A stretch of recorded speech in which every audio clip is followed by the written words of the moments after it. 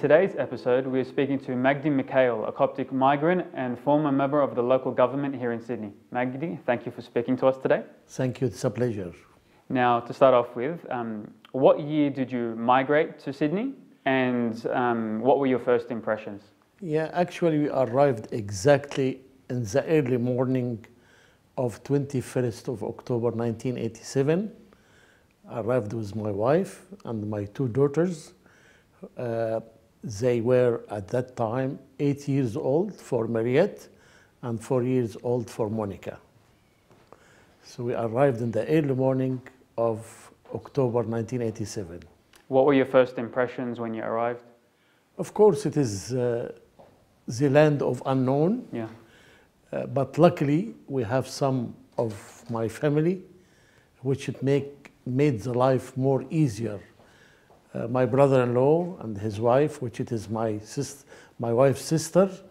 So, of course, they made life more easier than we don't know anybody in Sydney. Yeah.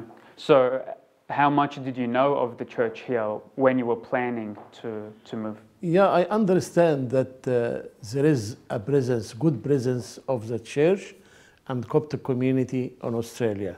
But of course, not similar to Egypt, but at least I knew before that there was a big and large section of Coptic community in Sydney. So with family here already, what was that like settling into a new church and a new congregation? Was it easier or? Yeah, it was easier actually because the congregation here, we found a lot of affection, a lot of cooperation, a lot of welcoming. So we felt not very bad. We felt good. What was it like? What was the response from like the priests at the time? Yeah, actually the priest, I remember the very Reverend Father Samuel Wadia Gerges, who was the parish priest. He was really a very big hearted man, very humble, very giving person, very caring person. So he made life much easier for us. He was caring socially, spiritually about us. So it impacted very well on our life. What size would you say the congregation? This was in Sydney? Of course. Yeah. Was the congregation large at the time? No, it was not larger as now, but it was reasonably maybe 200 families in Sydney Church at that time. Now I think we have over 600 families after the church has been moved to Bexley. Yeah. What was it like for your daughters growing up alongside other Coptic immigrants and their children? Yeah, they found it easier because when we came from overseas, my elder daughter and younger daughter was, as I mentioned before, 8 years and 4 years old. So they were mixing with the children at church also in Abu Dhabi, in United Arab Emirates. My elder daughter was in a private school, which they normally teach in English. So it was not a very serious change or big change for their comfort zone. Which is good, good. And in terms of, what was your involvement with the church and the services upon your arrival, and then how has that progressed?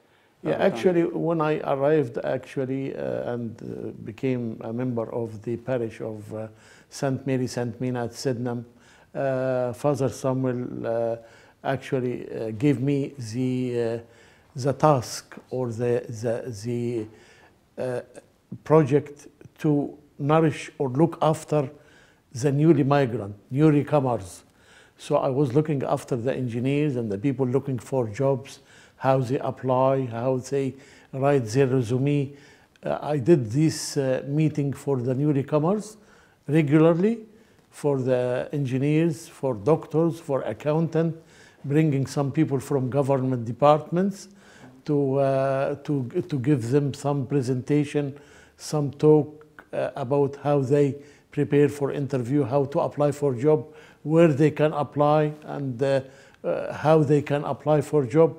So it impacted and made the life of the newly migrant more easier. Of course. Is there any particular story from there, any person that stands out most? perhaps? Or? Actually, I remember that there was, although he was academic and he was a very highly qualified person, his name is Dr. Amir. He's a chemist. He's a chemist. And he came in the same time, same period we came from overseas. And I remember that he attended one of these newly comer meetings, and he enjoyed it very much. And every time I meet with him, if I bumped into him in a wedding or a conference or any occasion, he said to me, "I never forget the meetings you organized for the newly migrant people. I benefited very much from these meetings, those meetings." So he always remembered that he has been benefited from those kind of meeting. And it's good as well because it came from like you had the experience yourself of arriving and everything. Exactly. How did it progress from that afterwards? Did you do any other services following that? I was engaged twice in the church committee, the board of deacons committee as well. So I was officially as a board member of St. Mary at Sydenham, have been elected twice, then the board of deacon. Then when His Grace Bishop Daniel took office or enthroned to the Diocese of Sydney, I was part of what they called at that time, in 2005, I think, advisory board, advisory board. So this was the story. So I have a very reasonable involvement in the church activities. What did that advisory board role involve? They also advise the bishop in a lot of financial, administrative issues related to the diocese. So like diocese matters? Diocese matter, yeah. They are board members, advisory board members from all over the churches in Sydney. So I think it was a very large number of members, maybe around 40, 50 members. Wow, it would have grown a lot since the early days. Exactly. So you mentioned before that you went to Sydenham Church. Yes. What are some of your favorite memories of the early days? I remember when His Holiness late Pope Shenouda was the first visit in 1989, and he visited this beautiful church, which has a great memories in my mind at Sydenham. And when we welcomed him in the church, it was very packed with people, and very well organized people, and the way they booked and security and how the people booked their seats to attend the Mass at Sydenham Church during His Holiness' first visit to Australia in 1989. So it was a great memory. We accompanied him in a lot of conference, public meetings in Sydney University. So it was a great historical time. Had you met him before? Or? I don't remember that I met His Holiness in Egypt, but I do remember that I attended many of his ceremonies in Abbasiyah and the papal, on the big church in Abbasiyah. So what was it like for you meeting him for the first time personally when he was in Sydney then?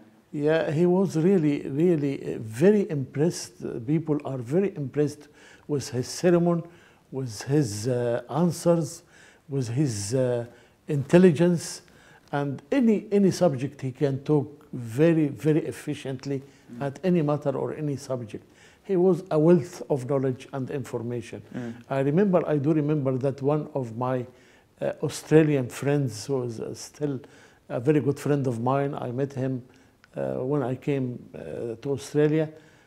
He insisted to me that he loves to attend one of His Holiness Pope Shenouda ceremony, and he came with me to the ceremony, the public meeting held in Sydney University Podium.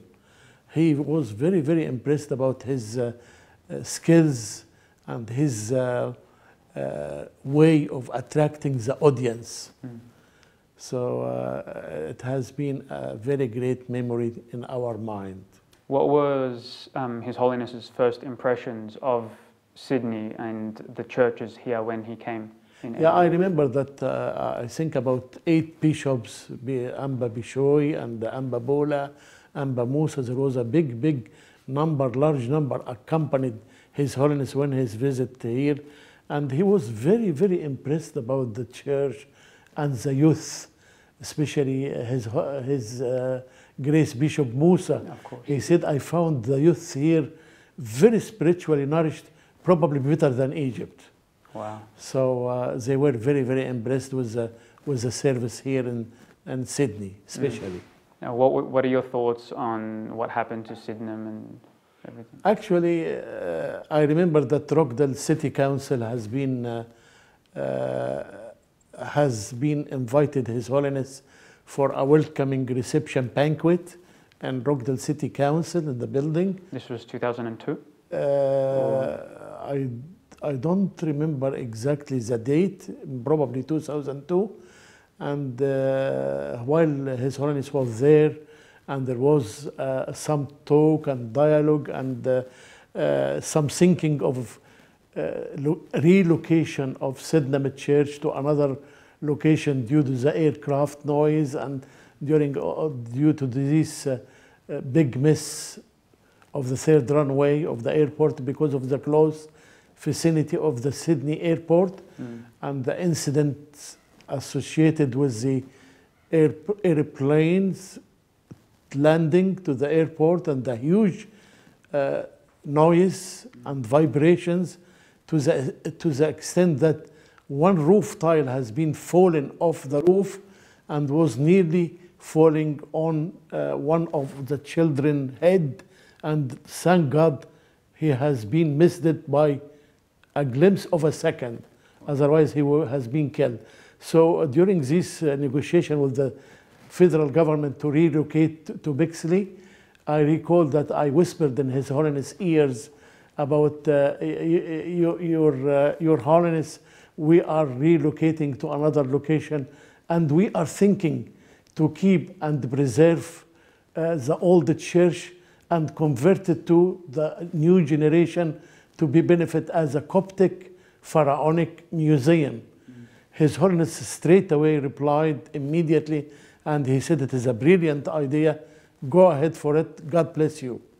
So His Holiness was very enthusiastic to have something about our roots, about history, about our culture as a Coptic and from the descendants of the pharaohs. Now, Sydenham Church, a lot of the parishioners from the early days went on to become priests, nuns, monks, and bishops. I mean, how proud are you that so many people took that path? We are actually very proud because St. Mary and St. Mina Church produced a very good fruit. You can say that. We have many priests has been graduated from St. Mary. We have Bishop Daniel, the abbot of St. Shenouda Monastery, has been taught and nourished spiritually in St. Mary Church. His name was Murad. And also Amba Angelus, our bishop in London, our Bishop Sorial in Melbourne. All of those young generation grown up in Sydney here were taught, spiritually nourished at St. Mary Church in Sydenham. Yeah. And there's a connection as well with your family. Father David up in Brisbane is one of your son-in-laws as well. That's right. Yeah. What's that like, having that connection with another part of Australia as well? Because you now know the church in Brisbane as well now. Yeah, he's actually ordained after his graduation from the pharmacy as a pharmacist. And my daughter and David, Father David, who his name was Fadi before ordination, before calling to serve the Lord. He was a pharmacist. He served as a pharmacist for nearly 4 years. Then he has been called to serve the Lord. And when I said to my daughter, why you are going to Brisbane? Why you did not serve here in Sydney? She said, Dad, if you wanted to serve the Lord, you can serve the Lord anywhere. So he accepted the call from God to be a priest for priesthood. And he ordained, and after returning back from the 40 days in the monastery. He spent about 1 month at St. Anto Gerford to be taught and giving some experience by the Reverend Father Tadros Sam'an. Then straight away he went to look after our first church in Brisbane, which was served for long years by the very Reverend Father Musa Solomon. So he was young, he was have no such huge experience to fill in the shoes of a very experienced priest, Father Musa Solomon. But through the guidance of God and the blessing of our Lord Jesus Christ, and his hands worked very well with Father David, and he looked after the church from 2004, June 2004, he ordained in May 2004, until now he is still serving the people, and the church grown up from maybe 80 or 90 or 100 families to 200 families now, after 15 years. I understand there was another special announcement that happened recently for him as well. Yeah, he has been, thank God, and God grace, he has been promoted, elevated to the rank of hegemonis, egumenes in Coptic language.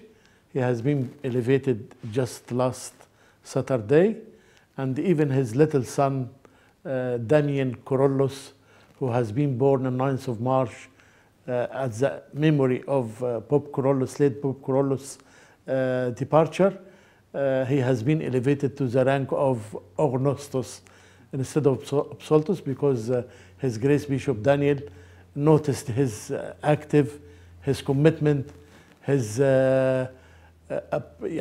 ability to learn and recite a lot of alhan in Coptic and hymns in English, reading the Bible, his activities in the church, preparing the altar, preparing the Shoria for Abuna, and lighting the candles around the church and the altar. So he has been, some of the deacons actually recommended him, and somebody recommended him to His Grace Bishop Daniel, and he has been promoted at the same time.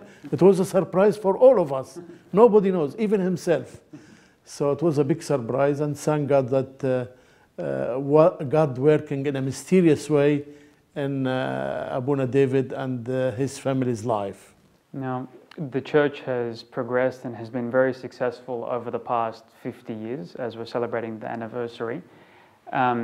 What do you think are some of the best achievements that the church has accomplished in this period of time?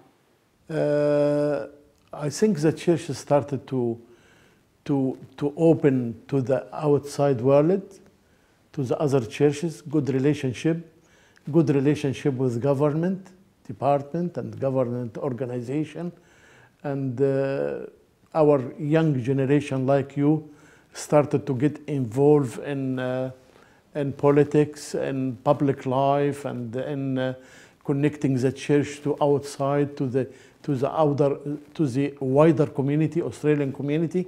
So this has been impacted very well and very positively to the church reputation, church image. She introduced our heritage, our roots, which backdated 2,000 years from St. Mark, introduced it to the Anglo-Saxon and to the Australian community. When you migrated here, did you ever think the church would be where it is today? Not as such a success. Yeah, and thank the Lord that our Coptic Church has achieved a lot in the land of immigration, whether in Australia or Canada or America. This is due to the wisdom and the long vision of His Holiness Pope Shenouda III, which he planned to send our teaching, our culture, our history to all the world, as Jesus Christ did by sending the disciple to India, to Rome, everywhere. That's why the Coptic presence all over nearly the whole world now. You cannot find, very hardly to find any spot in the world where there is no Coptic Orthodox Church present. Moving forward for when we celebrate our next milestone, what do you think, or where do you see the church going in the next 25 years? I think the most important part of that of course the church should adapt with a new environment, with a new era, with the surrounding environment. It is very important and very vital, but at the same time, we should not ignore, we should not bit by bit loosen ourselves and forget our roots, our culture, our tradition. We should keep the Coptic flavor, Coptic heritage, Coptic teaching, which we have received, and the martyrs and our grand and forefathers has protected, defended it to the blood. They offered and sacrificed their souls to protect the Coptic and the Christian faith.